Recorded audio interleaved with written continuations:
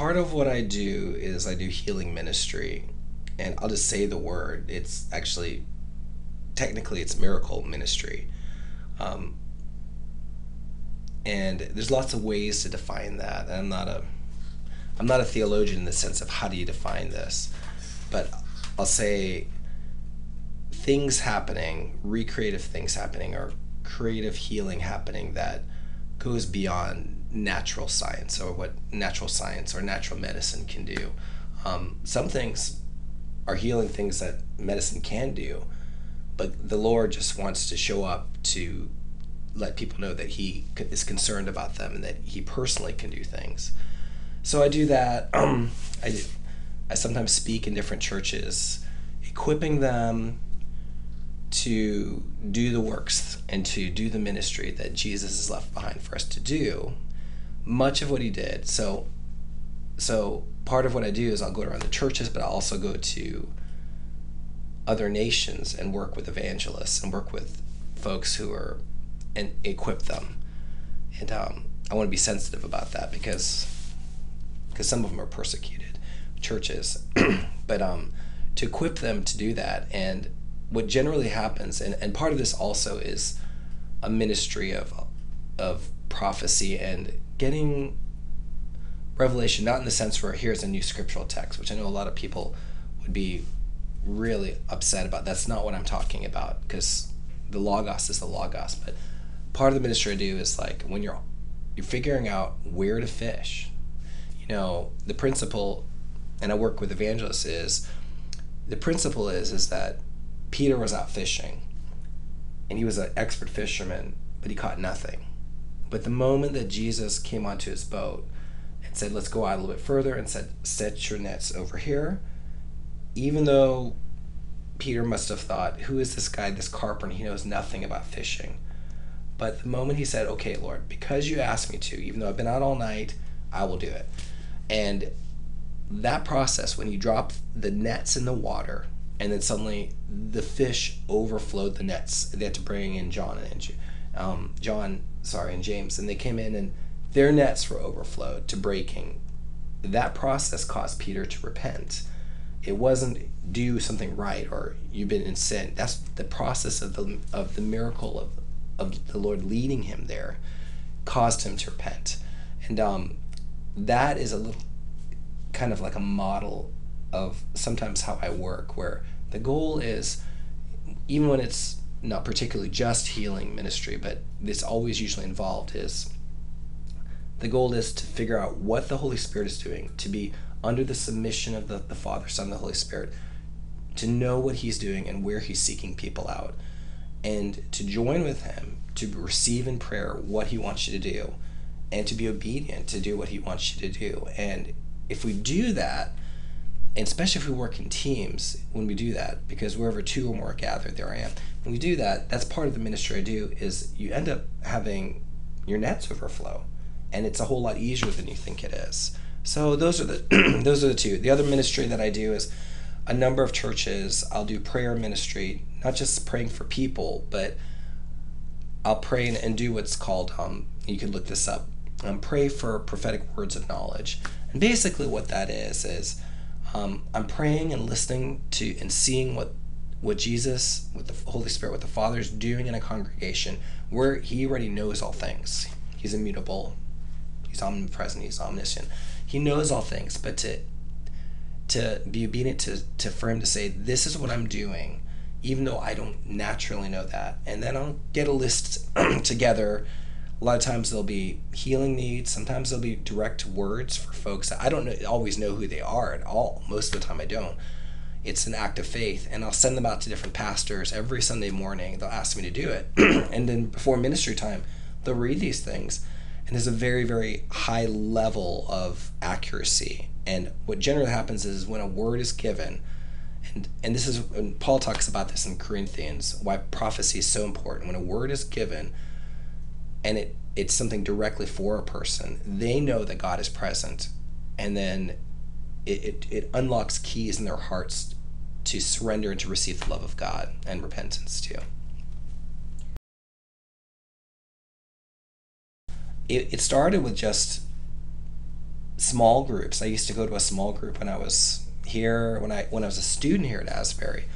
There was a professor here who had a small group who operated in these things, but one of the, it would just be in his basement, and we would just learn. He would teach us. He would go through and preach through the word, very great, clear, like preaching through the word, and then we would do ministry time, and there would be anywhere from 20 to 60 college students and other people, and then if anyone had a need, he would show us how to all gather around and pray for them. And in that setting of a body, in that setting of we're praying for somebody and trying to practice what Scripture said, one will have a word, one will have a song, one will have a word. Paul talks about this. In that setting, you start to learn to hear the Lord clearly, because suddenly a thought comes across your mind that's not your own thought, but it's coming from within you, because the Holy Spirit's living within you, as Scripture says. And then you step out and say, I believe maybe the Lord is saying this, and then somebody else who's praying at the same time, laying hands, says, that's exactly what I was hearing. And when 2 or 3 people are doing that, that encourages you that, oh wait, this is how we test that the Lord operates in a body, through prayer. And this was a lot of mercy praying, like somebody has a condition, somebody needs direction, somebody's being persecuted, whatever it is, somebody's going out into ministry. In that setting of groups praying for people is when I started to learn to actively be aware of the voice of the Lord. It was not something I learned inside of my denominational churches that I grew up in. And that's partly, I would say, that's partly because the early church didn't meet with hundreds and hundreds and hundreds of people. Most of the time they met in homes, and the head of the home was kind of like the pastoral figure. And you would meet in homes, and there was a lot more intimate care. And so things are possible within a home setting that sometimes are less possible within a 500-person or more church setting. There's a lot more intimacy and a lot more personal care that can happen. So that's when that started. Where it really started kicking up was, I think, a few years ago, and I told this story in church the other day, where I just want to obey the word, and I also believe that whatever the Lord has said is true. This is really important, and I believe that He wants us to not test Him, but prove He's wanting to see what we'll do with His word. Like, will we steward His word? And so when I read things like Corinthians, where it talks about the gifts of the Spirit, I came from a church growing up that didn't even believe that these things still were still in operation after the apostles. It's what's called a cessationist theology. But yet I was experiencing them from the moment I was born again at 16. I had this hunger for this, and things that they told me were not accessible were coming to me. And, for instance, the baptism of the Holy Spirit, things like tongues. These were not in my church, or were not kosher in my church per se. But immediately I had such a dramatic born-again experience that was visceral, that was, when you read church history, it was very experiential, that I recognized that there was a whole other kingdom, the kingdom of heaven, that was more real, more dominant than the physical kingdom that I lived on. And it was like my eyes were opened, and I wanted more of Him. And I recognized there was more of Him. So I wouldn't read scriptures and say, well, this doesn't count anymore. I would read what Jesus said and what the scripture said, and I would say, show me this, Lord. I want to experience this, because it's not off limits. Everything must taste and see that the Lord is good. Paul says, seek earnestly the gifts, and basically it's for the building up of the body, for the building up of the body of Christ. And so I would just seek these things out, and then I would test them, because I didn't know. I was 16, I was young when I first was, born again, and then a few months later filled with the Holy Spirit, baptized in the Holy Spirit. That's a little bit different.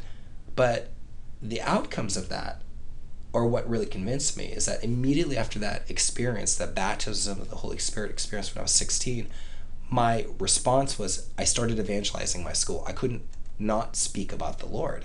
I evangelized everywhere. I do street ministry at 16, and things would start to happen. I would start to see connections in Scripture, not being in the world but not of it, having this influence amongst my friends. I did some ministry when I was in Ireland for a number of months. I was on staff of ministry organization, and I would host teams, Christian college teams from America. And I remember, this is one thing I remember, when I was put into situations that were difficult or challenging, the Lord would reveal himself. For instance, I'd never done door-to-door street ministry. The only time I'd seen that was like Jehovah's Witness or Mormons coming to the door. But this was my first experience. They said, okay, you're going to go and you're going to go and knock on doors and pray for people. This was a county down in Northern Ireland. And this was my first experience. I went, and it was, I was 21, a junior here at Asbury, and then a lady let us in. She was probably in her 30s, and she says, would you like some tea? Come on in. And we just said, we were just here to pray and just like telling you. And then all of a sudden, this lady starts weeping as she's saying, and then she starts saying, I need to give my life back to the Lord. And she just starts pouring her heart out. Those kind of things would start to happen to me. And we would do things like, okay, now you're going to go, and this was during the Troubles, when the Protestants and the Catholics were fighting. We went into a downtown Belfast junior high, really rough. Like, as we're going up the stairs, everyone is giving us profane gestures. Rough, like they're used to fighting. I mean, this is Catholic Protestant stuff, Shankill, Falls Road stuff. And Britain has Bible classes, but they're not allowed to preach the gospel, but they're allowed to bring somebody else in to preach the gospel. It's different than America. So they brought us in, and they said, it was a junior high, a rough junior high, and they said, go ahead and give your testimony, and you could just... And as I went in, something inside of me, which was the Holy Spirit, just said, I felt a presence just say, like, speak the truth clearly, tell of your testimony, and challenge them. And I just started speaking and telling the testimony, and then started challenging them about the accessibility of Jesus and about salvation. And suddenly the room shifted, and the students started asking, like, how do I follow the Lord? From giving me profane gestures to, what do I do to be saved? How do I follow the Lord? Tell me more. And I've had these experiences a lot, and I've been back to Ireland a number of times, worked in ministry, to the point where the Lord had to convince me, as I would do youth ministry, students would just come out, and these are on like, come out of the street and come up to me and saying, tell me how to follow the Lord. Just like, it was very much, and I found before that the biggest challenge is actually not being afraid and stepping out, that really the fields are ripe for harvest if we will just step out in faith. So that was my introduction, but what really started pushing me over was back in 2015, as I would walk to Asbury, the Lord would start to speak to me in my spirit and say things like this. I would walk from my house to here in the art department. I would start to hear this inside of my spirit.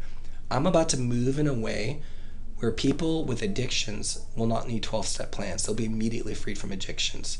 You're about to see miracles, and you're about to see revival come, and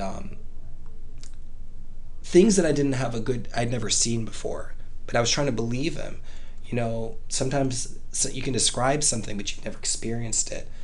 Kingdom things started coming, and a number of really interestingly strange things started happening. Things started to change from, I would do prayer ministries on Sundays, and I would help in the church. I was an elder for a number of years at the local Vineyard Church. When it changed from just doing that kind of stuff to really taking the call, the kingdom call to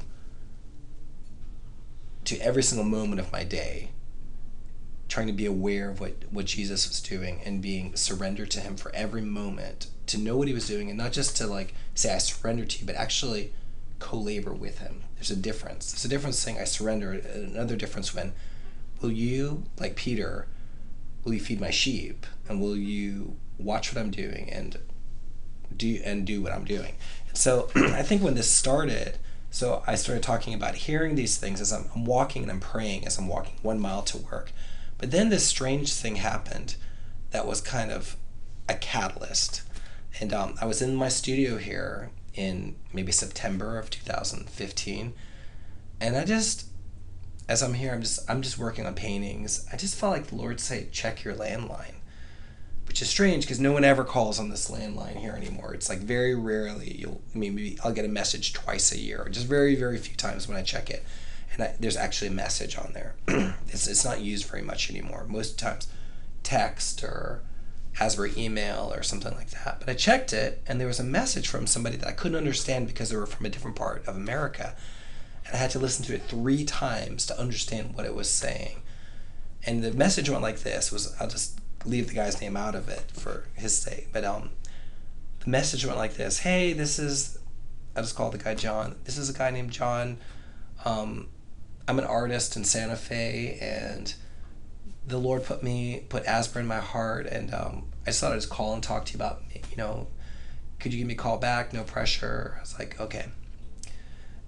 So I did what I considered to be due diligence. At this point in my career, I still couldn't completely see that not everything in art was about business. In other words, when somebody called about art, up to this point I was still thinking, well, they're calling business. Maybe they want to do like a workshop, or they maybe want me to go out to a workshop, maybe they're wanting a painting, which had been the precedent.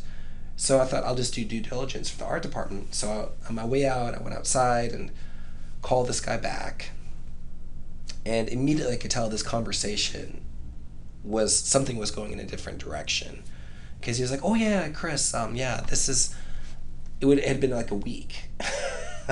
He's like, so this is why I'm calling. So he said, I'm a figural artist in Santa Fe, and I also have like a tattoo shop. And this guy's a believer. He says, so I was in prayer in the morning, and then as I was in prayer, in front of my eyes, I saw these letters pass in front of my eyes. And the letters were Asbury. And he said, I had no idea what that was. So I asked the Lord, what's an Asbury? And he said, the Holy Spirit said, well, look it up. So he's telling me the story, I'm reiterating. So he looks on Google. He's like, oh, Asbury is a Christian university. And then he hears the Holy Spirit inside of himself say, now look at the art department. And then he looks at the art department.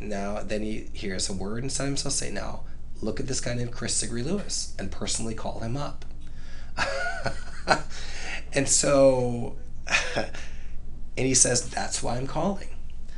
And at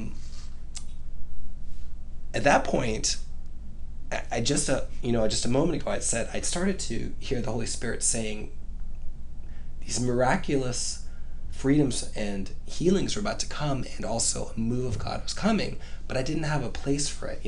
I hadn't seen a lot of breakthrough in my own life with just like sin issues or whatever.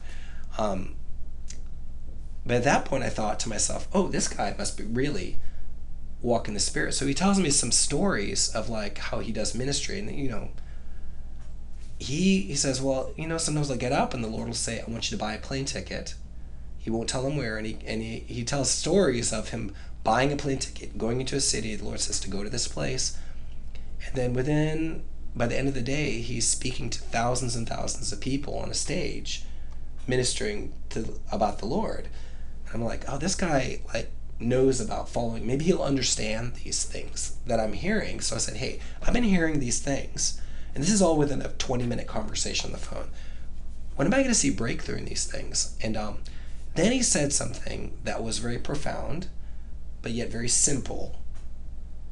He just was praying, and he said, Chris, my sense here is that you are going to see the breakthrough you're looking for when you understand the pleasure that God takes over you, which was like a very simple statement. I was like, I was like, well, hey, let's talk more. Let's talk more. And we'd scheduled a call again to consider this, and I got off the phone with him, but then something strange happened, which is kind of like was a beginning catalyst, which I believe the Lord was initiating. Remember, the Lord spoke to him and told him to call me. So this was the Lord using the body internationally to do something in me and do something in the world. From that point, I started to, like, all day long, a couple of things happened. I started to hear this thing inside of myself and see these pictures in my head. It was like I saw an open heaven where there was like, it was like those Renaissance paintings that are like a circular dome, and you see angels circling around. But I saw the Father, Son, and the Holy Spirit dancing around above my head saying, Chris, I'm so pleased with you. I'm so pleased with you. And I kept hearing this voice saying, the Father's voice saying, I'm so pleased with you. Now, a couple of things started happening at that point. About a week or two later, I struggled like everyone does with the sin, some kind of sin that besets you. The sin immediately came off of me. that I struggled with for years, and years and years and years. And then that voice, and then when I would be around people, the voice of the Lord became very loud inside of myself. And it became like I would see and hear what the Lord's heart was and what he was about to do. He would say, I am doing this in this person. Speak this thing out to them. And I didn't have a strong frame of reference, but as I started to obey with that, things started happening. The next thing that happened was, as I prayed for somebody, as I started praying for folks, I never felt anything visceral. A lot of people, especially in charismatic and Pentecostal circles, would talk about visceral sensations. And Paul says in Scripture, train your senses so that you'll understand godliness. So all your five senses. But there's suddenly when I pray, I would start to feel I didn't have a reference for this. It was like electricity or energy coming out of my arms and my hands. And this is when I saw the first supernatural healing. I'd never seen it, but I'd always believed it in my life. I'd always read the scriptures saying, oh Lord, I believe, Jesus, you did all these. I believe you still do this. Why don't we see them today? Why is it when we pray, you say that anyone who believes, these signs will follow? That's anyone. You'll lay hands on the sick and they'll recover. These kind of signs, but I'd never seen them. And one day a girl came to church. I was in prayer ministry, and she was crumpled over because she'd had some kind of back injury, like this, crumpled over. And she came up for prayer, and as I was praying for her, I just felt the Holy Spirit say, just command her back, the pain to go away. And I just did that. And as I did that, I felt something move out of my hands, like very similar to, I think, in the Gospels, when the woman touched the garment, the woman with the issue of blood, Jesus felt dunamis, the Greek word for like power, leave him, and he knew that something a power source had left him, and he looked around and said, who touched me? And I felt this and then the girl's immediate reaction was her back went like this, straightened just like that, and she goes, oh, the pain's gone. And you have to understand that I was not convinced. The next day I actually saw her husband, and I said to her husband by herself, I said, hey, did your wife really feel better? Did she really get healed when I prayed for her? Because I didn't know. I wanted to check it. I wanted to empirically check this. And he's like, oh yeah, she was at a very high pain level because of her back, and immediately she was better. I was like, huh, interesting. Within the next week, when I was in public, things like that would happen all the time. Sorry, excuse me. And this time it wasn't in church settings. This was like in the barber shop. I wasn't looking for it. It was like the Lord was looking for me. Suddenly my eyes were opened to the need and to his ability supernaturally to meet the needs of the world. And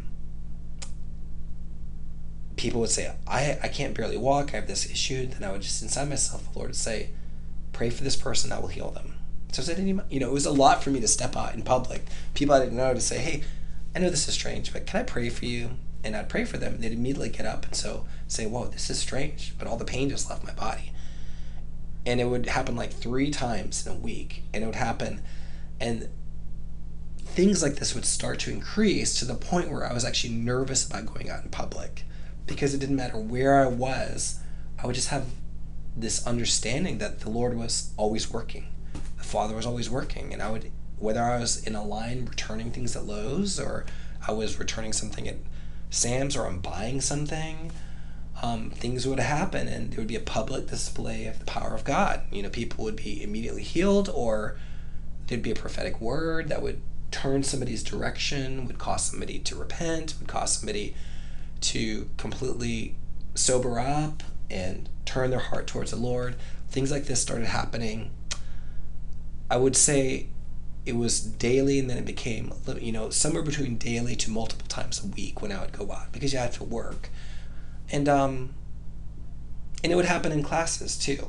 And it would happen here at Asbury, where I remember I was in a figure drawing class, and a girl said, I could see she had pain on her face, and I said, hey, how are you doing? She's like, I've had chronic back pain for 6 years. And she was like, I said, do you mind if we pray for you? She's like, sure. So there was a girl in class who I felt like the Lord was really, his hand was upon her. I said, hey, do you mind if this girl prays for you? Would you be willing to pray for this girl? So me and this other girl prayed for this girl, and immediately the pain went away in her back. And she'd had 6 years. And then I didn't tell her to do this, but she came in Monday morning, this was on Friday, early in class, to testify to everybody in class that it was the first time in 6 years she was able to do any kind of like gardening at all. And she said all the pain was gone.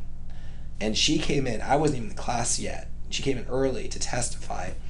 And that started happening a number of times. And, so that was the beginning of it. The story goes on to how I ended up going to other countries and working with evangelists and leaders in other countries to do that same kind of thing on the streets. So as this stuff started in the fall of 2015, I was at a regional kind of like worship, prayer, evangelist, healing conference. And during the worship set, I just heard the voice of the Lord inside me say, I'm calling you home. I didn't know what he meant. Actually was scared because I had 3 children at the time, little children. Now I have 4. And I said to the Lord in worship, I don't want to die. I have 3 little kids. I can't go home yet. I thought he meant heaven. And I felt like that's not what he meant. And then after that, after the worship and the service ended, two sisters who were about 50 years old from an inner city Chicago Latino church came up to me, 2 sisters, and said, the Lord told us to pray for you, to come over here and pray for you. I was like, sure. And as they laid hands on me, these 2 ladies, they started praying and prophesying over me, saying, you think you're going this way, but you were going up, which is a reference in scripture to Jerusalem, going up to Jerusalem. I suddenly heard the Holy Spirit inside of me say, I'm calling you home to Israel.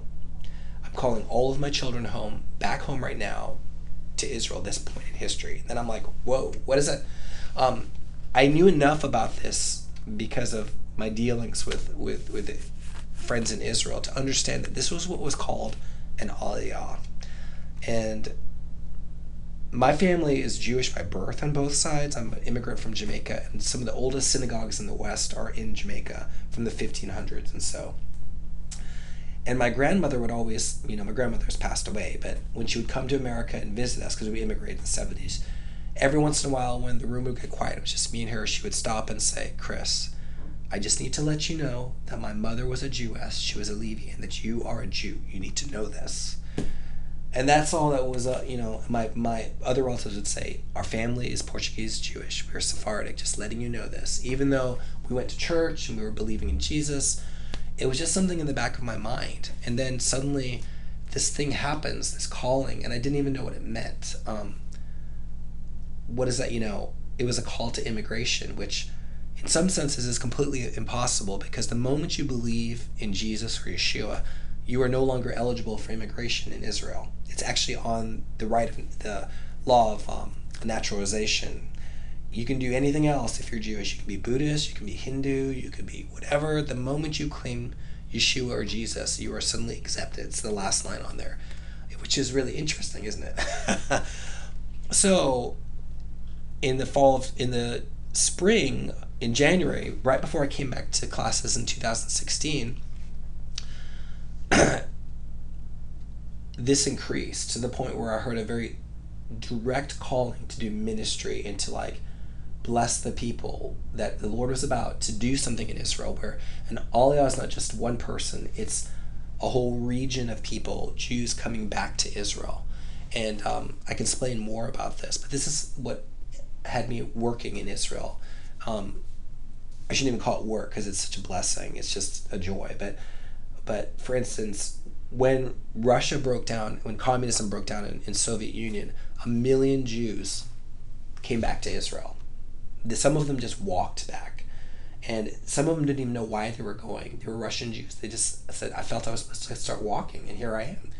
And generally the law in Israel, unless you believe in Jesus or Yeshua, is that the moment you step into the soil and you're Jewish, you're immediately a citizen in Israel. That is what's called an aliyah. But this word that I had, as I was praying, the Lord said, this is what I'm doing right now.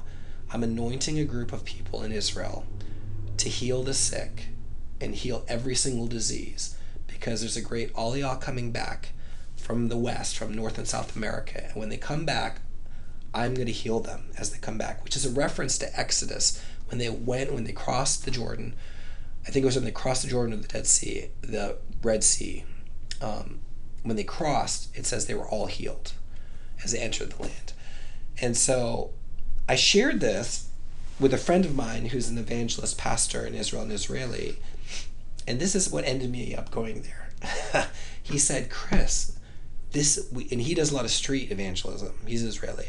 And he said, this is what we've been praying for. We've been wanting to see healing happen again, because Scripture says that to the Greeks seek, I think it says knowledge, but the Jews seek a sign in Scripture, in the New Testament. It says, we've been looking for this. And so I just encouraged him. I said, I believe this is for you. I said, just go out and just pray for folks. Just continue to just keep seeking it, and you're going to start to see healing. And so I said, in the fall, when I get sabbatical, I want to come and do an art show from Israel, from places where there's been a prophecy in Scripture that have not been fulfilled. I'll come and work on the street with you too, while as I'm doing that as well too, doing this art show, doing this painting work. And he says, okay. So he just keeps praying and sharing and evangelizing, and these groups of Israelis who know Yeshua start doing this. And I get an email from him saying, it happened.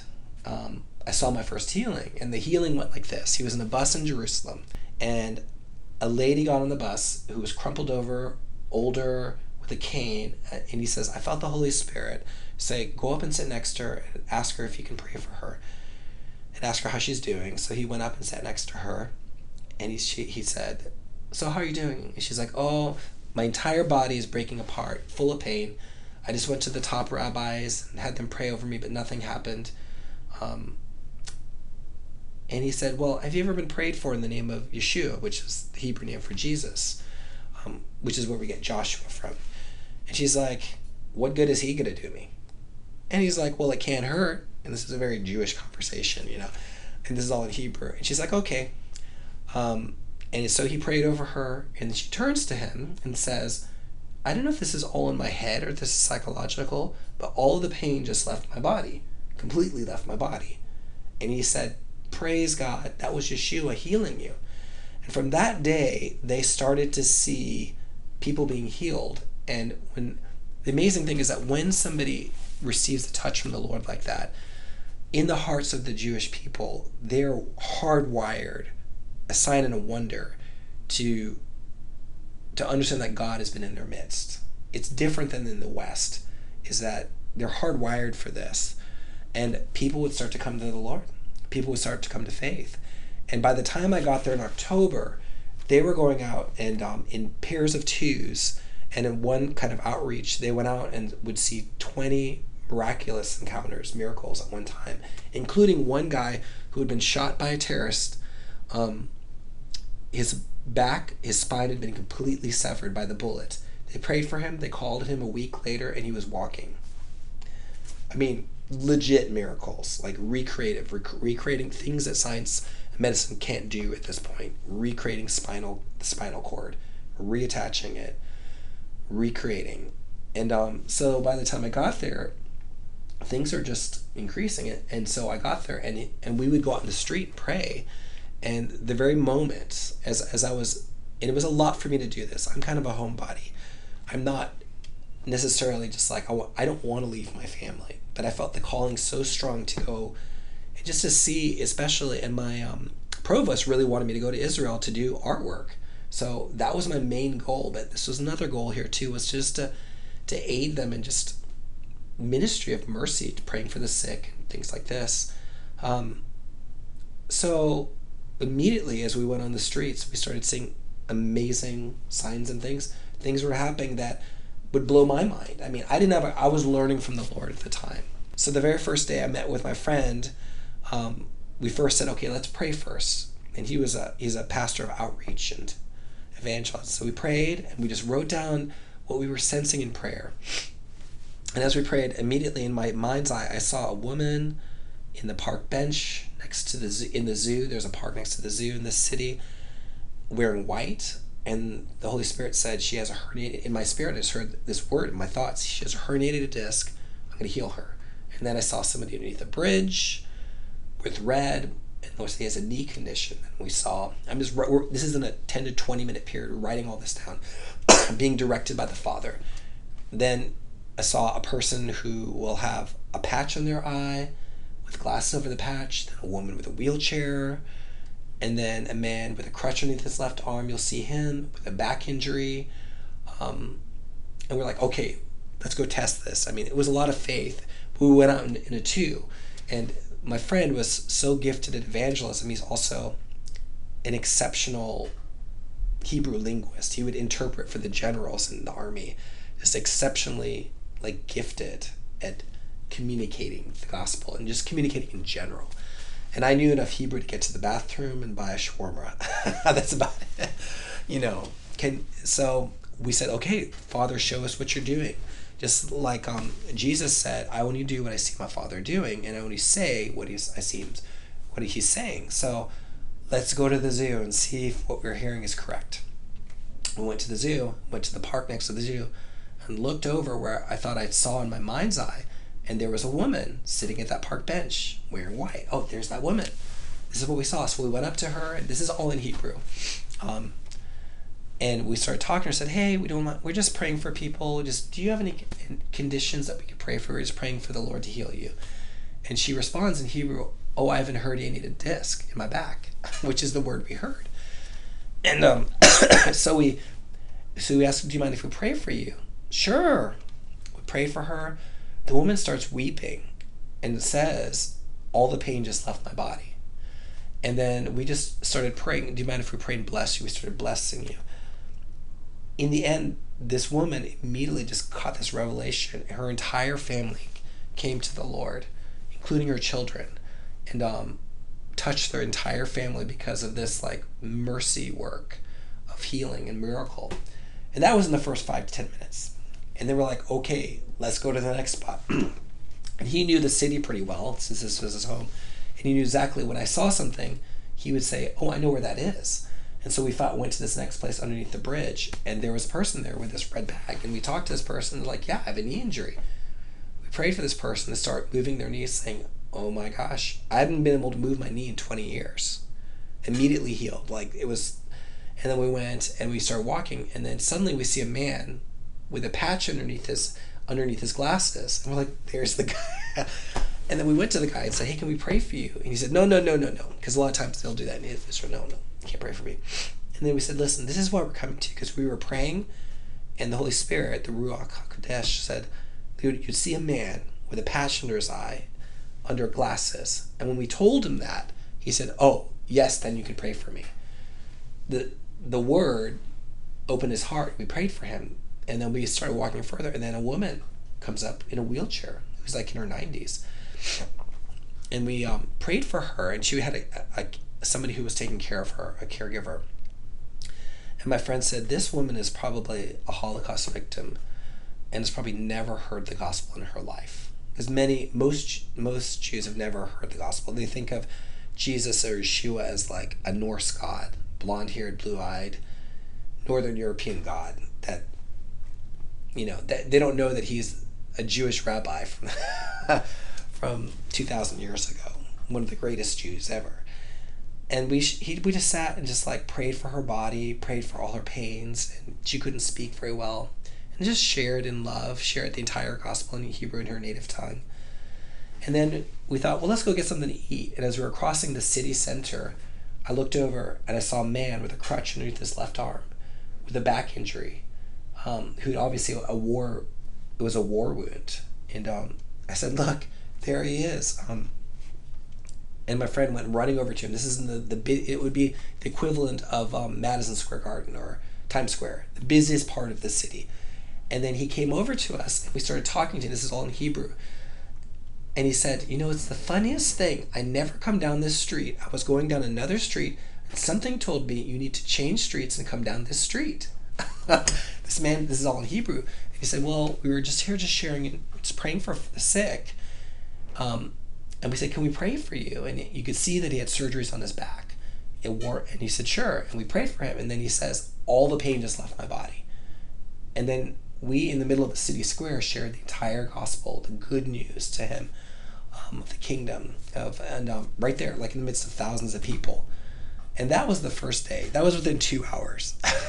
And that pretty much set the precedent for the trip, things like that. And I was there for about a month, 3 weeks to a month. Those kind of things happened almost everywhere we went, including in front of the Knesset building in Jerusalem. We had a similar situation like that happen where we're just walking through. We were in Jerusalem the day after Trump got elected, and he announced that the embassy was moving to Jerusalem, the American embassy, for the first time we're recognizing it. We were actually on Embassy Road that day. And we were just walking through the city, trying to get back to our car, walking through the park that's right in front of the Knesset, Independence Park. And then we met a lady who just said hi to us, an older Russian Jewish lady. This is all in Hebrew. And as we met her, my friends and I, they're older friends, Israelis, I had a sense that this woman had pain in her fingers and her back. And I said, do you have pain? The Lord is like, she has pain here. She's like, yes, I do. How'd you know that? I said, well, we're just praying as we walk. Can we pray for you? And she said, yes, you can pray for me. And so we stopped at a park bench, and I would pray and my friends would translate. And we just asked her if we could lay hands on her and pray in love. And she's like, sure. And as they prayed, the woman said, in Hebrew, said, I feel heat and fire going through my body. What is that?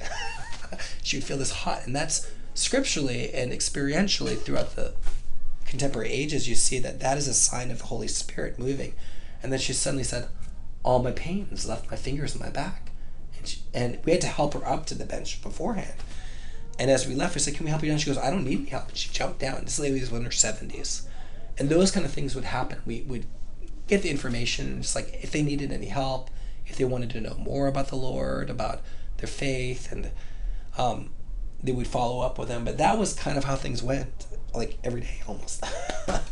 And that's how I ended up like connecting. And so sometimes when I go back and you'll see lots of paintings. This painting behind me here is a painting I'm working on of northern Israel, where as I'm painting, I'm praying over the land, praying for what the Lord is doing, praying for revival, awakening, for his blessing over the land.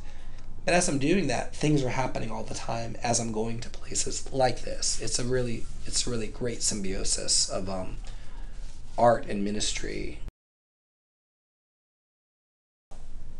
I'm trying my best to learn Hebrew. I do my best to learn it. So every time I go, it gets a little bit better. This time when I went, I was able to understand about 70% of what people are saying, which was a huge jump. That doesn't mean I'm able to communicate back. But when I hear them talking, this time I was with a number of guys and girls, Israelis, and they're talking and they're constantly teaching me as we're going, because the Lord had put in my heart earlier this year that you need to get serious about learning this. This needs to become a heart language for you. So I started to become serious with learning Hebrew and teaching my children Hebrew. So my children are trying to learn it, like putting up little things around the house, this is what this is in the bathroom. And I start to, and so it's really my heart's desire to learn it. But I will tell you that I don't know it. I would know it enough to kind of get around, but not enough to actually communicate my heart or to be able to function well in daily life. I think that these events were major for Israel because even in the Messianic congregations, they weren't really seeing this until the summer of 2016. This is when it was kind of like the miraculous I would say that it was always available, but starting to be reintroduced back into the congregations because it's so effective the thing is it's not just a sign, it's an act of love. That's the thing, is that it's a way of tangibly loving and the way of God showing love for people, doing something that no one can do, right? Which is, it's one thing to say, I love social justice, or I love caring for the sick, or it's another thing to see God caring for somebody and seeing a vision of the Lord Jesus or Yeshua coming up to somebody and saying, I've been seeking this person out. I love this sheep, this person. They have this condition. I'm wanting to heal them. And you going and following what you're sensing him doing, it being accurate and then being immediately healed, that is a totally different thing altogether. So I think people are actually doing this all over the world. I think we see it a lot less in the West, partially because we don't believe it's possible. But the thing is, it's completely available. Actually, if you actually read Scripture, you see that these things are actually the normal Christianity. They really are. If you read the book of Acts is a primer to how we should live. We are in the middle, the end part of the book of Acts. It's a primer. It's when Jesus healed the sick, it didn't say, I'm going to show you a sign and heal the sick. Even though it was a sign, it was also an act of the love of God. It was also fulfilling prophecies, and we in him continue to do that. So, for instance, I'm the God who heals all of your diseases, as it says in the Psalms, or by his stripes we are healed, or in Isaiah, he bore our afflictions, surely he took our pains.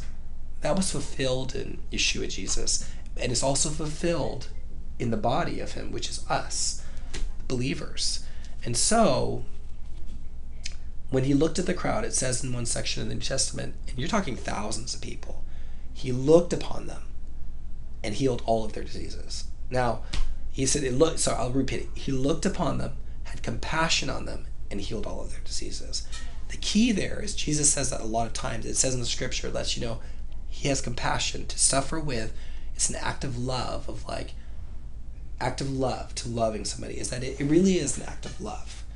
And for me, the thing that I love so much about it is that it's love. Is that it's like it's one of the most tangible ways of showing love, is that showing the love of God. It's one thing to say, oh, God loves you. It's another thing to see God loving somebody and seeing God moving in their life, joining in what he's doing, and standing in the gap, like Ezekiel says, I'm looking for a man, I'll just say a woman or woman, to stand in the gap between, and stand in the gap and bring heaven to earth. So, his prayer said, Father, let it be on earth as it is in heaven. And it's happening all over. I think that just because we don't see it doesn't mean that's not happening. It just means that we have a cognitive dissonance here where we don't believe it'll happen. Or if we say that that's happening, if we believe it's accessible, it creates a moral obligation upon us. Does that make sense? So if a believer knows that this is completely accessible and that he's given you authority, which it says in Scripture he has, give you authority to heal the sick, which is an act of love, that puts the onus on us to love people. But if you say, I don't believe that's happening, that takes the responsibility off of you to have to do that. Then you can say, oh, only Jesus did this, or only the prophets in the Old Testament did this. Does that make sense? But if you know that something is accessible to you, it actually makes you responsible, makes you a steward of this. And I think that that's the thing. And I'll just say this, is that I've had folks, even family members, some of them, people have different responses. I think that God sets up free will for us in this way, where he will always give us the choice whether we receive what he's doing and what he's saying or not. That's free will. So even in the New Testament, after Lazarus is raised from the dead, still people didn't believe. Many believed, and certain people did not believe, even though they saw somebody after many days raised from the grave. I think that's there to show that God always gives us a choice. And I've had that same situation happen where even, certain folks, friends of mine, certain folks will be like, I want that. This has always been my heart to step out in that. And no problem. It's easy. It's a work of grace. Here, pray for this. And they'll see something happen. But then I've had folks who know me, who are friends, who say, I don't believe any of it. Even when there's testimonies. And I've seen the Lord do amazing things. I've seen people who are deaf, numbers of people with deaf, have their hearing restored. People who are blind have people with back conditions. I've seen people with cancer immediately healed. I've seen people with war wounds. This happened recently where a guy had been run over by a tank in the war in Israel, immediately healed. One leg was shorter because of it. His leg grew out, which is a strange thing. I know it's hard to believe, and I never could understand that until the thing is, it's like opening a key. Once you can come to an understanding that all things are possible with God, and nothing that the Lord says is impossible, and understanding that when he spoke the worlds into creation, it wasn't hard for him. And his word actually carries the power to obey his word. The power is within his word. So that when the Lord's doing something, he can do anything. Once you start to see that happening, then all things become possible. Then it's like, of course he can do this. It's just, am I going to join him? Because this is where free will comes in. The Lord is looking for us to take part. He doesn't force us. And since the Garden of Eden, it's kind of like that, where Adam and Eve were supposed to be co-laborers, sons and daughters with God, and supposed to tend the garden and name the animals. But the moment they obeyed Satan and sinned, they gave those keys to him. Right? But Yeshua, Jesus, when he died on the cross and was resurrected, he went and took the keys back. So that now all things are possible. He took back the keys. We're supposed to partner with him. But this is why you see stewardship and the model of the servant so many times in Scripture, because he won't make us do it. You can't have a reward and judgment if there's not responsibility and stewardship. Does that make sense? That's why he even told Peter, he said, feed my sheep. See, he wouldn't have told Peter to feed his sheep if Peter didn't have a choice whether to feed his sheep. Does that make sense? And this is the hard part about it, that my theology and all of this really changed, because I grew up in a very predestination-oriented church, but my experience is kind of like held that in check. My experiences were, yes, God is sovereign, but we're also responsible. That's what I started to experience, and Scripture kind of leads towards that, and just experience through the history of the church leads towards that. Where the hardest thing for me to come to understand is that even though God desires things, He set up a system of order of, the best way I can put it is, when you delegate authority, a general doesn't do everything in the army. A general tells the colonels to do things, and the colonels tell the majors to do things. The majors tell the next level, and then the captains and the lieutenants tell the general enlisted to do things. Does that make sense? It's a very similar setup where we have choices. And the hardest thing I think one of the hardest theological shifts for me is that I can see that the Lord is always working. The Father is always working. But am I going to join in with what He's doing? Am I going to agree with Him? And this is where you get the Scripture. And this is how this has worked in my life. Where in Luke it says, whatever you loose on earth will have already been loosed in heaven. That's how it reads in the Greek. Whatever you bind on earth will have already been bound in heaven. Right? It's hard to understand that until you understand that we are just following what heaven's wanting to do. And when you see what heaven's wanting to do, and you join with heaven, with the Father in heaven, things happen because He's already wanting to do it. This is why Jesus, and He's our model. Jesus says, I don't act on my own initiative. I only do what the Father's taught me to do, and I only say what He's taught me to say. And He is our model. And if we can just in intimacy spend more time with Him and just start to learn to cultivate and to clear our ears to hear Him, to see what He's doing and to hear what He's doing, all things are possible, because then you're just agreeing with what He's already doing. And then this is where faith comes in. It is not a big deal with me for faith. If I see the Lord doing something, or I hear Him saying, I'm healing this, I don't have to muster anything up. I just have to get in the light of His fire and agree with Him as a witness. Right? And then I almost know that He's going to do something because I know He's going to do it. So I'm just like agreeing with Him. I'm not making something happen. I'm just seeing what He's already doing in somebody's life and concurring with that and asking and like joining as He's delegated with me. Let it be on earth as it is in heaven.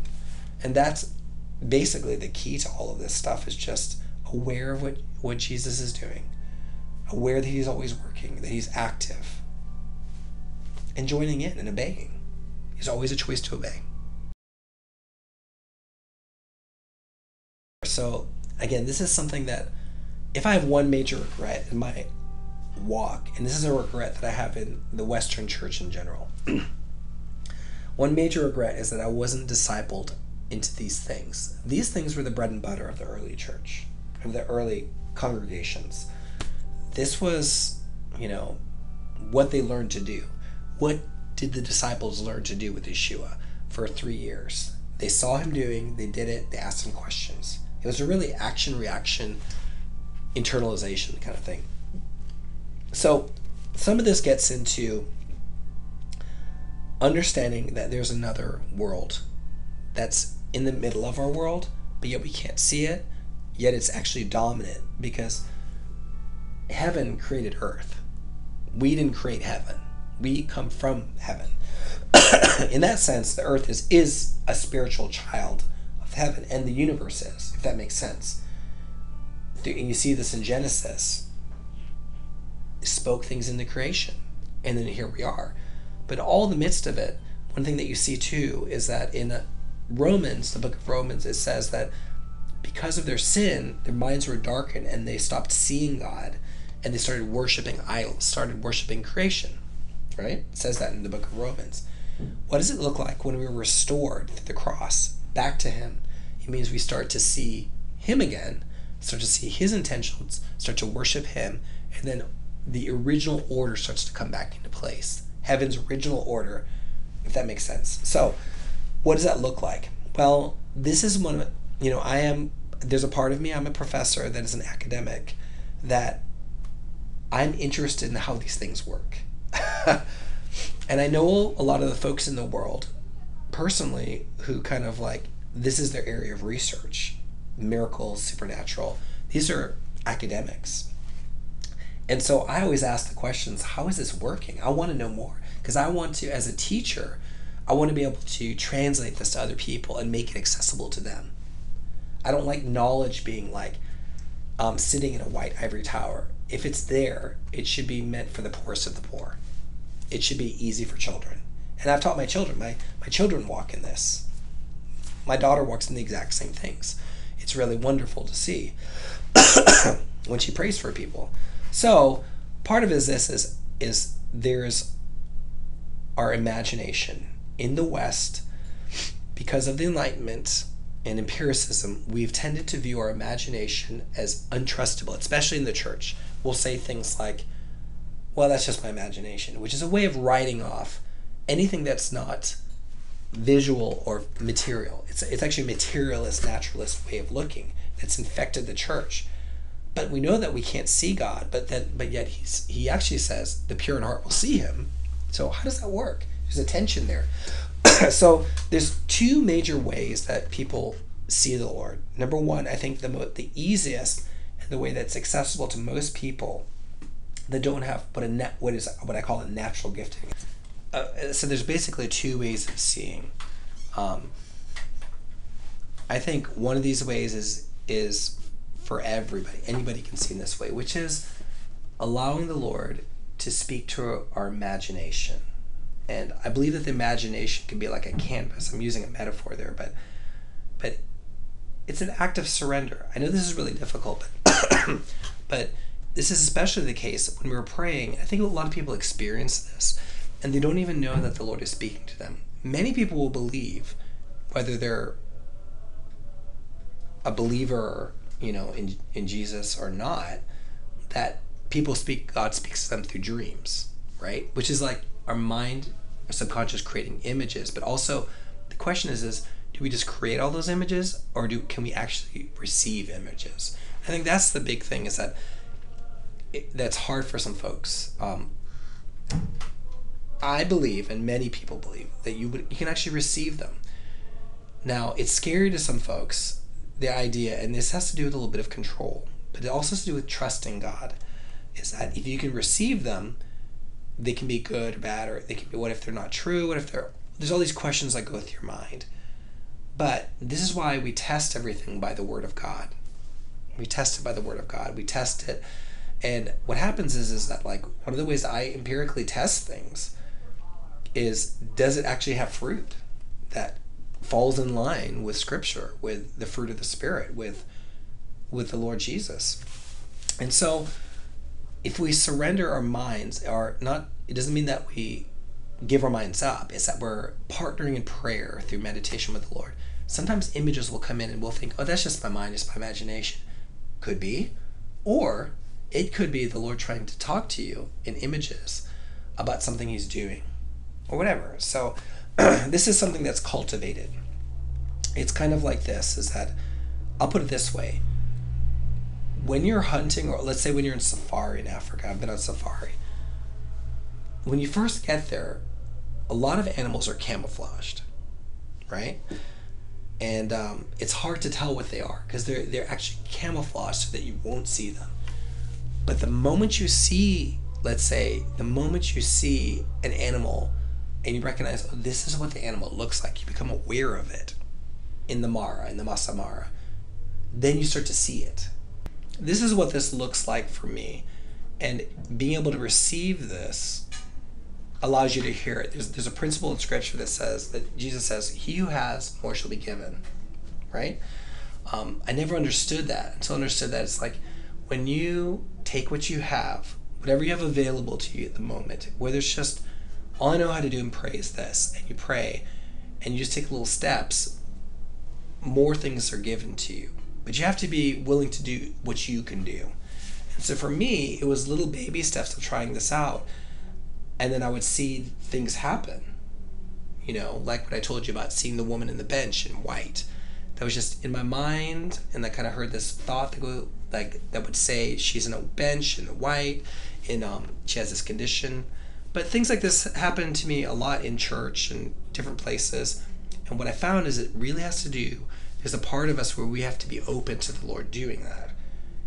The Lord doesn't force himself. The main point about this is that we have to turn our eyes to the Lord. And as we're worshiping him, as we're turning our eyes and we put ourselves in a posture ourselves, and you don't have to always be in like a position of worship, because for me, that can be just standing in a line in a store. I'm just like, something inside of me will nudge me. The Holy Spirit will say, hey, why don't you listen to me? Why don't you ask me what am I doing right now? And that's when things start to happen. And I'll just tell you a story that kind of shows you how this works. I was at our congregation here in Wilmore, and it was during worship, and I just asked the Lord. It just starts with a question, Lord Jesus, what are you doing right now? It was during worship, and suddenly in my mind's eye, I saw him walking up the center aisle of the congregation to the front. I was all the way in the back, turning left, and pointing out a woman that I knew. I didn't even know she was sitting up there, but I know her well. And he said, Chris, do you see this woman? She has herniated disc. She has injuries in her L3, L4, and L5 of her lower back. That's what, in my mind's eye, I saw this thing playing out. And Jesus speaking to me. And he was speaking to me and saying, she has pain. She's in constant pain in her L3, L4, and L5. And then he turned to me, and this is how it usually works for me, is that I see Jesus doing something, and then he speaks to me and tells me what to do. And he says, go to her and pray for her and have mercy on her so that I can heal her. She's in pain. Now, I have no empirical knowledge that this is true. It's only a word of faith. So after the service, I grabbed a pastor friend of mine, and I went to this lady who I'm friends with. I didn't know she had these things. I said, hey, let's call her Jane. That's not her name. I said, hey, Jane, when we were in worship, I had the sense that you had an issue in your back of pain, L3, L4, L5. Is this true? And I asked questions to test if this is true. And she goes, how did you know that? That's the exact area in my back, L3, L4, L5. And I'm in constant pain. That's why I don't show up to church at times, because I'm in so much pain. I said, well, do you mind if we pray over you? She said, I love that. We prayed over her. She felt better. The next day, she's in a small group with my mother. My mother said, Chris, she came to the small group and said, from the moment you guys prayed for her, all the pain left her body. And now she's in no more pain, zero. And that all came from being just turning my mind's eye to asking a question and allowing the question to be answered through my imagination, through the Lord speaking to me, through my mind, through my imagination. And that's about how it happens. It's not, now, I'll just delineate here. And what I want to delineate between is because a lot of folks don't understand, I just call this natural giftings. I don't know if that is like a phrase. It's just something I've made up. There are certain people who are naturally gifted at something. It's still a gift, but it's not necessarily the same thing as this is a gift of the Holy Spirit. It may be a gift from God, but not the same thing as I'm praying for a gift and the Holy Spirit then suddenly gives you a gift. It's a little bit different. It's not saying that this is negative or positive. It's just not the same. It's just not exactly the same. It can be used by the Holy Spirit and under submission. So there's friends of mine internationally I know who have audibly heard things and seen things and known things their whole life. So when they say they heard the Lord speak, they're saying they've heard an audible voice speak to them. Could this be the Lord? I think at this point in their life, the answer is yes. They test it. But the deal is that they were seeing and hearing that long before they were ever worshiping the Lord or ever a believer. That is what I consider a natural gift. A natural gift must be brought under the submission of the Holy Spirit. This is what scares people, because what scares people in the body of Christ is that things aren't always, everything is stewardship. Where we see a natural gift in play in Scripture is in the Old Testament with Balaam the prophet. Balaam was like a mercenary prophet. He was not necessarily, it was clear that he was not necessarily like set apart by the Lord for Israel, because he was being hired by an enemy nation. As the Israelites were coming into Israel, they said, we will pay you to curse Israel. This is a person with a natural gifting. They have a gift, but it's not necessarily under the submission of the Lord, and it can be dark. So he goes up on this hill, he sees Israel coming into the land, and he tries to curse them, but every time he tries to curse them, in response, God blesses them in response. And you know the scripture says, whoever curses you will be cursed, and whoever blesses you will be blessed. I will turn their curses into blessing. It talks about that in scripture. And he keeps trying again to curse him, and eventually he's walking, and then two angels show up, but he can't see the angels, but his donkey sees the angels. This is in scripture. This is not a metaphor. This is a historical document. And he starts to beat the donkey, and then this crazy thing happens in scripture. The donkey starts talking. The donkey turns to him, basically says, don't you see what's going on? I can't go. There's two angels in your pathway that are blocking you from cursing Israel, right? That is the story of somebody who has a natural gift. It doesn't necessarily mean, like, for instance, it's like a gift of music. There's gifts of music that are supernatural gifts from the Holy Spirit. There's gifts of music that are natural gifts that are still supernatural. They're gifts. We are spirit, soul, and body. So this is the hard part for a lot of folks. Any gift that I'm operating in, I'll just tell you, I don't believe generally believe it's a natural gifting. Any gift that I've gotten has been me seeking, since I've been a believer, seeking the Holy Spirit, and then saying, I'm going to give you this gift, right? But I have lots of friends who have gifts of the Spirit, but also have had gifts since they're born, right? This is where you get into tricky waters. This is a whole other subject. For instance, this is where you see the New Age movement, which is like, a great taking away of people from the Lord. Over 90% of people who are in the New Age movement actually came from the church. This is what people don't know. Spiritists and things like this. Generally, their story, when you talk to them, was they were in a church that didn't believe that God still did things supernaturally. And they said, God is speaking to me, saying things to me. What do I do with that? And then usually the pastor will say, that is from the devil. That can't be from God. Well, they have something in them that's a gift, but it's a natural gift, and it needs to be, any gift that is not disciplined and developed can become used by the enemy. Because, you see this, for instance, in anything, in music. We can choose to worship the Lord, or we can choose to worship ourselves through our music. We can choose in art. I can choose to worship myself, or I can choose to worship the Lord. There's always a choice there. So this is the delineation where some people actually see things with their visual eyes. That's never happened to me. Some people hear God, or it cannot even be God, but sometimes it is the Lord, with their natural hearing. That has only happened to me one time in my life. Only once. And I was a freshman here at Asbury. And I was at a prayer group, and came here really broken and needing a lot of healing. I was a pretty new Christian and needing to be restored and reformed and resurrected, my entire self be touched by the Lord. And it was ministry time at this Bible study group, and I was just riddled with so much fear and bondage. And I remember just praying to the Lord, saying, Lord, you're going to have to bring somebody to me because I'm too afraid to like ask somebody to pray. I came from a tradition where I never had anybody really pray for me before, which is funny. I mean, it's funny to us, but like I just thought nobody would ever want to pray for me. So I was like, you have to bring somebody. And all of a sudden, my eyes are closed like this. I'm just like, Lord, please bring somebody to me because I can't ask. And then I heard an audible voice. It's the only time in my life that's ever happened. And I heard my name called. And it matched scripture because it was a powerful yet gentle voice that just said, Chris.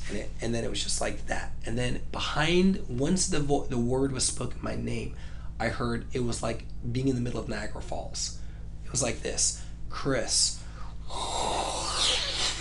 It was like cavernous waters. And scripture calls the voice of God the voice of many waters. That's exactly what it sounded like.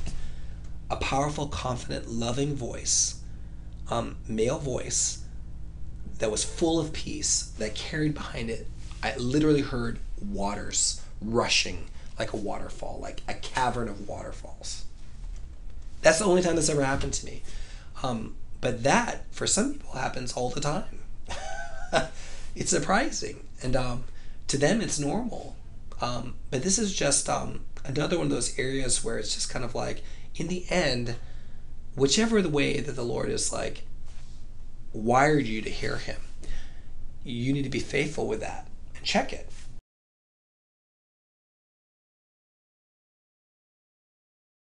Well, I think it has to do with the fear of the supernatural. I think it's very fear-based, and they're also afraid of like getting into uncharted waters and messing stuff up. It's legitimate. I mean, it's legitimate. It's kind of like I know people who have gone down roads, and this is why surrender and submission to the Lord and the love of the Lord guards our heart, and his word guards our heart. That if you're not a surrendered person to the Lord, in the end, gifts are free. You don't have to work for gifts. Some of these things you don't have to work for. These are, but you have to work to surrender and to love people.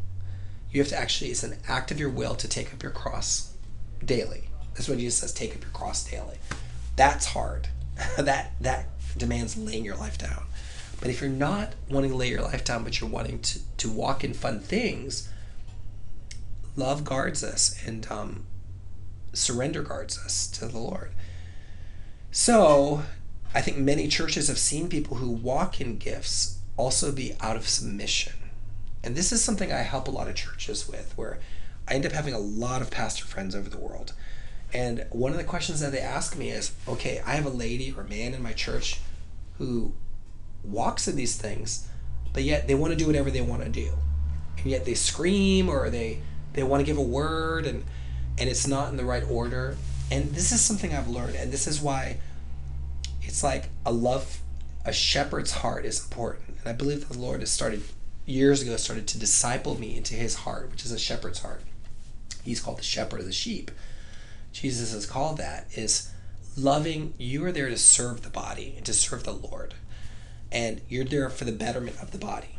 All of these things, these gifts and these expressions, are meant to build up the body. They're not meant to just express ourselves. Even though there's nothing wrong with self-expression, a song, a this, a that, a word, but everything is in the order. And it's in the order of seeking not our own gain, but seeking the betterment of others first. So I think that the fear is, number one, is they've seen it abused by people who have not been discipled well or are not under submission to the Lord, right?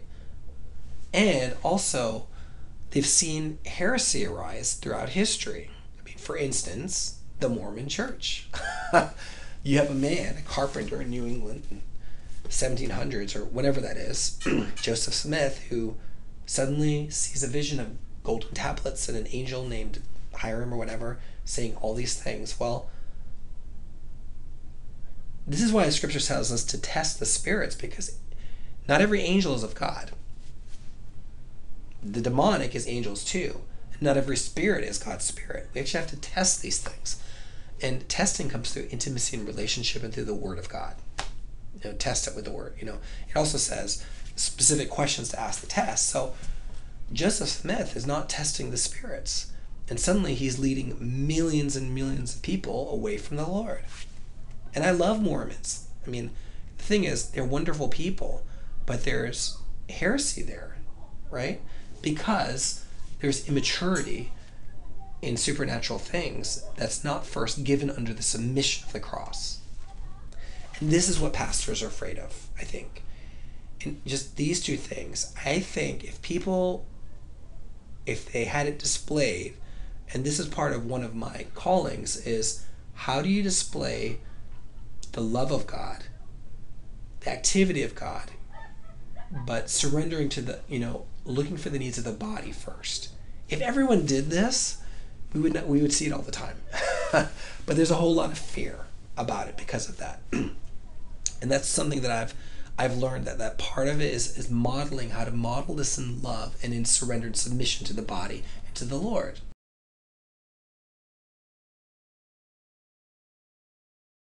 I like them, but I like all the churches generally.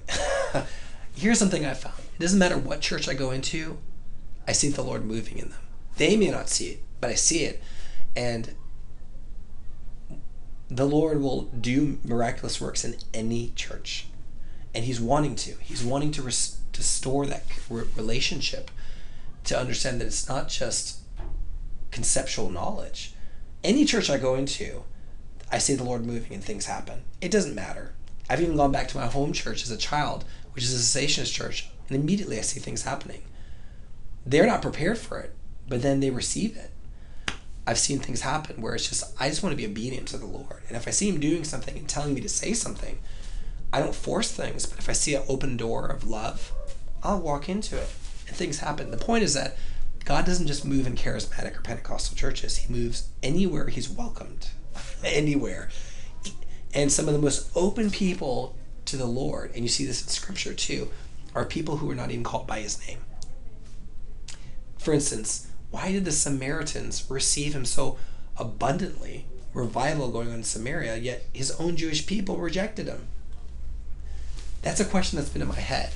It's because whoever will hear the voice of the Lord, whoever will hear the word of the Lord and respond to Him, He'll open the door. So I think that's what I think about charismatic, and I love them. I think a lot of times the thing that turns people off is that they experience a lot of things because they're open to it, but when they're not experiencing it, they feel like sometimes in the charismatic churches, they feel like they have to work towards that experience, and there's a disconnect. They think that like the experience is the relationship with the Lord. So if they're not experiencing God in a charismatic way, they need to push forward so that they feel loved. Does that make sense? When that's just not true. We actually, what Scripture says is we are seated with Him in high places in Ephesians 6. Actually seated with Jesus. We actually stand in a position of always being in pleasure, in love, in a heavenly place with Him, connected with the Father. He comes and dines with us. From that position, the works of God comes out. From that comes the work of God, comes the supernatural, the anointing to like touch this world. We're already in that position. The works don't prove the position. The works flow out of that position of love. That's a really key identity subject that for me was the revealing of that, is that once I understood that I was already there and what the Lord had done on the cross and what He'd bought for me, this love walk, suddenly the works came naturally. And also there's a verse that I challenge people with. Jesus says, if your heart does not condemn you, ask me whatever you will, and it'll be given to you. The problem is that we think that we can walk with Him in unrighteousness. Our prayers won't be answered because there's an accuser of the brethren, Satan, who stands in heaven and says, you can't answer their prayers. They're walking in open sin. They're walking in adultery. They're walking in they're lying to people. They are openly, in their hearts, are hating people and not repenting of it. They're walking in sexual sin and sexual identity bondage, and they are saying, I can walk in identity bondage. I can walk in whatever that may be. It could be you're just fornicating, or you're fornicating in other ways, like homosexual ways or whatever. And they're thinking that they can get whatever they want from you and walk in this open sin. When your word, God, and see, Satan accuses us. Your word, God, says, if their conscience doesn't condemn you, but I condemn them before you because they're walking when you've provided freedom for their bondage. So I think one of the reasons why a lot of people don't see this is because they're not walking in righteousness. They're not actually receiving this supernatural power of God. The same power of God that heals the sick and that causes miracle happens is the same power of God that can take somebody who is an alcoholic their whole life and completely free them. And I've seen that happen. Or it's the same person who, let's say somebody is like struggling with same-sex attraction, can touch them in a moment. And he touched me in an area of bondage. Immediately I was free. And then immediately, because my heart wasn't condemning him anymore, everything I asked started to come out. And I was shocked. I was shocked that the word was true. That was the hard part. It was like, whoa, how is it that every prayer I'm asking is being answered? Because he suddenly freed me supernaturally from that bondage. And then suddenly my heart stopped condemning me, and whatever I asked in his name, he started to give me. It has to do with righteousness and what he did on the cross and what he did through the resurrection.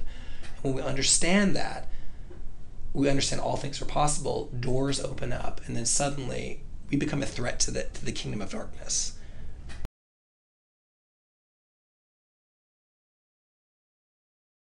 The answer is yes and partially no. I'll explain that. Number one, Paul says in the epistles, he says, seek earnestly the gifts. So he's encouraging us and telling the churches, seek the gifts of the Spirit, because the gifts are meant to build up the church. Just imagine a builder coming in, and let's just say one of the gifts was electrical wiring in the church. You need that for a building to work correctly. That's what the gifts are like. They actually are weapons of warfare against the kingdom of the enemy that actually puts people in bondage. So Jesus came, and much of what he did was sickness. Well, if somebody has a gift of healing, that comes directly against that and restores the kingdom intention onto that person. You're meant to walk in health. You were not meant to walk crippled. You're not meant to walk in pain. This is what I did. By my stripes, you are healed, right? So I believe anybody can. Now, it also says in Scripture, the Spirit gives to whatever he outgifts as he wants, but he also gives out callings as he wants too. Basically, he talks about there's a charismata, which are like healing, tongues, prophecy, words of knowledge. But there's also the domos gifts. And this is where people get confused. These are gifts that Jesus actually gives, which is like, it says he gave gifts to men. This is like pastors, teachers, prophets, evangelists, apostles, which you see in the New Testament there. Is when he actually anoints a person for a positional gift to serve the body, right? A pastor serves the body. An evangelist serves the world and the body. So some of those we can ask for. He may not always give them in the way we want. And some of those he gives out how he wants. For me, my experience with it is that like I believe that they were there for the taking, and I sought them out. And as I asked, I received. My first gift of the Spirit was the gift of tongues, which is funny because it's so controversial, but it's actually somewhat the least of the gifts. But Paul says himself, I wish you would all speak in tongues, because I speak in tongues the whole time. He actually says that. I would have it that you all, that prayer language. And I'm not even sure if he's necessarily talking about the gift of tongues where you just get another language so you can evangelize. That's maybe something different. But my experience right after I was born again, saved, was I knew my mom had spoken in tongues, and I was suddenly interested because I had this experience, this Holy Spirit born again experience. Something happened in my room where I felt, and I was suddenly a different person. I believed upon the Lord Jesus, and suddenly in my heart I was like, I need to go for this gift of tongues. I was 16. I didn't even know why. And when a group of believers laid hands on me, because I was also seeking the baptism of the Holy Spirit, I was actually seeking the gift of tongues, and I received the baptism of the Holy Spirit. They laid hands on me, and I started to feel the room wobble spiritually. I didn't even know how to describe it. And they just said to me, open your mouth. And when I went to open my mouth like this, this stuff came, and as that happened, my legs gave out, and I fell backwards. And I'm a 16-year-old. I had no no one told me to do this. And as I'm on the ground, I felt visceral waves, like radiating waves, like waves of the love of the Father coming through my entire body. It was like light. And I just couldn't move. I was on the ground just weeping with love coming over me. And that was how I entered into the gifts, was this baptism of the Holy Spirit. And, and then the thing about the gift is some people think, well, that only happens when God tells you to do that. Like any other gift, a gift is stewarded. I recognize that I can open my mouth and decide to pray, and my tongue would just move, and things that I didn't understand would come out, but it would affect how I felt in my spirit. It can be frustrating for folks, that gift, because you're like, well, what does this all mean? And one day, I talked about this in church. One day, a number of years ago, maybe 10, 15 years ago, I was reading through Corinthians. Paul is talking about the organization of the gifts and how they're supposed to be administered in the church, how the order of services, and how we defer to one another. And certain people were standing up in Corinth and speaking in tongues, but no one was understanding them. It was from the Lord, but there was no understanding. So people who weren't believers came, and they were like, I don't understand what's being said. It was confusing. So he said, listen, if you're going to get up on stage and speak in tongues, you should also pray for the gift of interpretation of tongues. And you should have an interpreter, so that people who are not believers, it'll actually bless people, and they'll be able to receive it, and then that becomes prophecy. And he said, therefore, whoever speaks in tongues should therefore also, this is in scripture, pray for the gift of interpretation. I was like, holy cow, how's it I've read scripture all this time, never seen this? Because tongues have been frustrating for me, because I'm like, why am I even doing this? I don't even understand what I'm saying. As a student here, I'd pray, and it did lift my spirits. One time I was really depressed, and I felt like the Lord say, worship me and pray in tongues, and then the depression just lifted right off of me. So it did help things, but I still struggled with it, with my mind. Because Paul also says you should pray in the Spirit, but also pray with your mind. He's talking about the gift of interpretation there. So I read this, and I was in my apartment, I read this in Corinthians, and I said, wow, I need to be praying for the gift of interpretation. These two things, he says, go together. And so I said, okay, Lord, you told me to ask for the gift of interpretations because I have the gift of tongues. So I just ask you right now for the gift of interpretations. And I just felt like in my spirit, try it out. I just believed I'd received it because he said, ask and you shall receive. Knock and the door shall be open to you. Seek and you shall find. So I just had this knowledge that if you ask, you're going to receive. So I said, okay, I started to speak in tongues. And then I heard, it was like, in my mind, it was like a teleprompter. It was like my mind just spoke words underneath of it. And I talked about this in church, and the very first thing I heard was, I'm coming soon. I was like, whoa, I just heard something inside of myself. It was like a clear interpretation, like in a teleprompter, like closed caption. And I looked around the room, I was like, did that really just happen? I was like, let's try it again. And I did it again. And then I heard, Chris, these words in my mind, I'm coming sooner than you think. And from that day, when I start to speak, I start to pray for people. I kind of pray in my spirit in tongues and quietly, and then I'll hear a voice underneath of it. And what happened even that weekend when that first happened was I heard somebody else praying in tongues, and I heard a voice underneath their tongues. And this time when somebody was praying, it was like the voice of angels singing. And as they were praying in tongues, I heard, glory to the Lord in the highest. I would just hear this underneath their tongues. And from that day, that opened the door for other things. And this is where when Jesus says, he who has more shall be given. That door, I didn't even ask for prophecy. Prophecy came through that. Because if you're hearing the Lord, you're hearing prophecy. Because how the Lord speaks is prophecy. His words cause things to happen, cause new realities, restoration to happen. And prophecy came through that. I'll just say this. There are their faculty, who I won't name them, who walk in these gifts, but they're afraid to talk about them. So a lot of times I will know them and I will kind of encourage them in this and show them that God has given you this gift to bless people, to bless the body of Christ, to help people know the immediate will, what's going on right now, and to know the Lord's love for them. A phrase you'll hear is academic or intellectual skepticism. A lot of folks see a lot of the ways that we're trained people intellectually in the West is to train to be, rather than just say what's possible, which is a great question, to train them to ask the question, to be skeptical, to immediately assume that something is not true if it's not naturally, if it's not materialistic, if not empirically provable, to assume that it's not true, right? And you have to actually prove that it is true, rather than say, I believe this is possible. Let me test this to see if it is possible. Does that make sense? Most of what our training is, even in the church and even in the academics who are in university settings, is to say, that can't be possible. I would have to be proved to me that it was possible. So it's like, I call it the razor's edge. The difference is what they expect to find.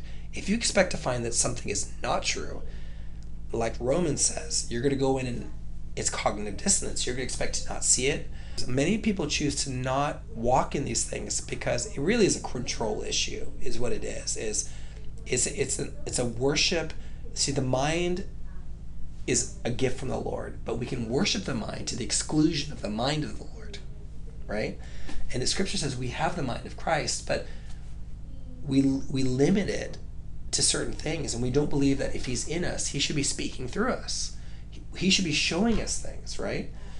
We believe it, but only to a certain point. We don't trust it. We actually don't trust the mind of the Lord in us. We don't actually trust the Holy Spirit. In the early church, most of what they did was entrust the Holy Spirit. Does it make sense? For instance, Jesus is our leader. He is our example. He still is. Right now, he's operating in the world today. But let's look at what Jesus did. You have a situation where the woman at the well, the Samaritan woman who's at Jacob's well, is what I remember. Jesus goes to her and says, I want a drink of water. And she says, why is it that you are a Jew are asking me, a Samaritan woman, for a drink of water? A lot of times, as we enter into things, the Holy Spirit will start speaking. Right here, we see a word of knowledge. Jesus responds to her and says, he knows that the Lord is moving in this. His Father's moving. He says, if you knew who it was who was asking you for a drink of water, you would have asked me, and I would have given you living water. So he's starting to interact with this lady because he knows God is moving, and he's listening to what the Holy Spirit's saying, and he's seeing the Father move here, and he's seeing something.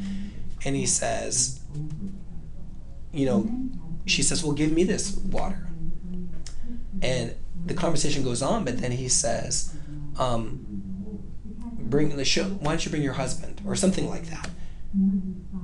Or she says something like that, and then he responds back, and she says, I don't have a husband. And he responds back and says, you're correct in saying this, for you have like 5 husbands, and the one you're with today is not even your husband.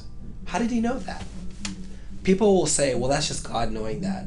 But if Jesus came as fully man and fully God to show us what it looked like, and he says, do the works that I do, if you follow me, you will do the works I do and greater works, then he's only showing us what can be done by allowing the Holy Spirit to inhabit us and being surrendered to him. So what you see there is a word of knowledge, the Holy Spirit speaking to the Lord and saying, this woman has 5 husbands. The one she's with today is not even the husband. The moment she heard that, she knew that God was seeing her.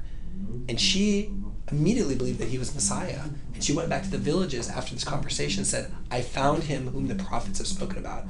And you see revival happening in Samaria through this one word of knowledge with the Lord Jesus. It would be a lot for people today. I think that once you experience it, something like that happens. And that kind of thing happens for me regularly, like daily. That kind of thing happens. At first, it's really, you have to untrain everything you think you know, and understand that you just don't know a whole lot, and that God knows all things.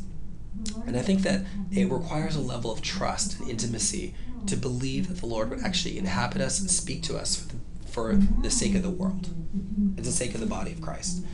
But the moment you start walking in that, and you recognize this is actually very natural for a son and daughter of the Most High, which is what we are once we're adopted by him, once we believe in Jesus, this is actually normal. This is how things should be. Because this is how he walked. And this is how the New Testament church walked. And we're in the New Testament church. But it's a releasing of control. A lot of times it's like people have a hard time with it because they don't want to walk in those waters. They want to be in control. That's the best I can say about it. But once you start to walk in there and then you see the works of God have never stopped, and you actually experience the love of God and the restoration, there's no turning back. You're like, suddenly your heart finds a home. Oh, everything you've ever said is true. You're exactly the same. It actually causes you to say, God, you have never changed. You are the same yesterday, today, and tomorrow. You are immutable. You're omniscient. You're omnipresent. You are holy. You never change. Your promises are good. That's what it causes you to do. It causes you to actually walk in love and fear of God and holiness. It actually draws you into those things and draws the world who don't see him into those things. I've seen this. I'll tell you this. When I'm just in public and I see this happen, one thing I've come to find out is that there's a lot more resistance to the God being present in the church than there is in the world. I actually believe that we are created in the image of God. We are hardwired to hear his voice. And that I've come to believe that people who aren't believers have an internal hardwiring to know that two things are true. Number one, that if there is a God, he's all-powerful. And number two, he is love, and that he can actually do things, and that he loves me. Like, even though they don't know it, they believe that if there is a God, he should be good, and he should be all-powerful. He can do things. I've seen it over and over again, because this happens to me all the time with people who aren't believers, and they respond so naturally, where people in the church are like, oh, I don't know. But people who don't know him, they're like, they know that God is, suddenly they know that God is present. And they will completely give their lives over because they've just had an experience that matches this internal faith. See, Scripture says every man is given a gift of faith, meaning every man or woman has a gift of faith. It can be little, it can be huge. Everyone has this seed inside of them to receive God. Everybody does. And God wants to touch that and grow that so that they will receive the Messiah, receive the King of Kings. Everyone has it. I've seen it.